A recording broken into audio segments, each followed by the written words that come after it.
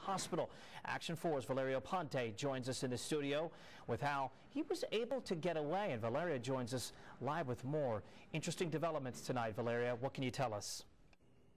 Well, Ryan, right now that detainee is back in custody. The question at this time, just how he managed to climb out of a third-story window of a hospital without being detected. Around 11 last night, a nurse walked into the detainee's room on the third floor and noticed the man was gone. Security soon realized he opened the third-story window to his room, tied several bed sheets together and climbed down. But investigators say the detainee didn't make it too far. In fact, security found him right outside in the parking lot of the hospital. We are told the detainee came from the Port Isabel Detention Center.